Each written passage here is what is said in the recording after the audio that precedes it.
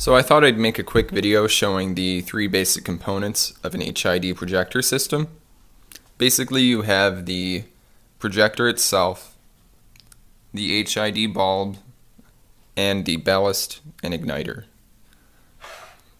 So if you haven't seen a projector before, this is what basically all of them look like. You have a big lens on the front and a reflector housing on the back. This is a bi-xenon projector, so it's capable of both a high and a low beam. And it does that by blocking off the upper half of the beam when you're in low beam mode with this metal plate. And then when you flip your high beams on, it kind of moves out of the way and lets the full beam of light pass through. So that's pretty cool. And then you have the HID bulb.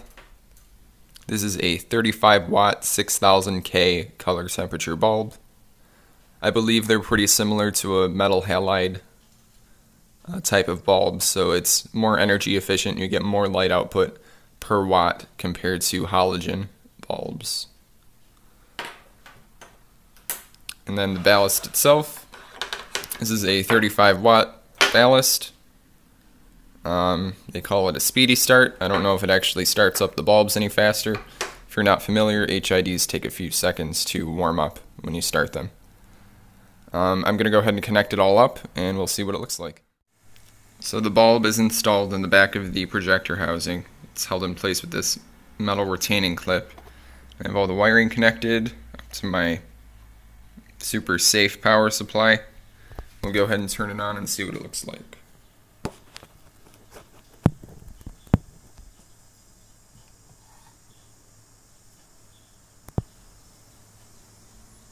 Alright. You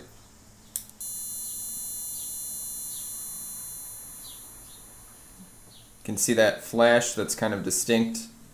It's unique to HID systems, followed by the warm-up of the bulb. And you can see that nice sharp cutoff line from the high beam and low beam shield. If I activate the high beam solenoid, you can see the full beam of light. It's pretty bright in this room, I would say, so the fact that it shows up this well kind of gives you an idea of how bright it is.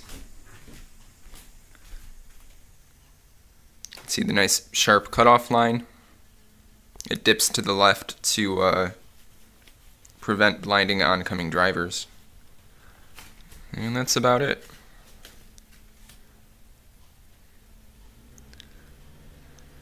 You can see the rainbow effect a little bit.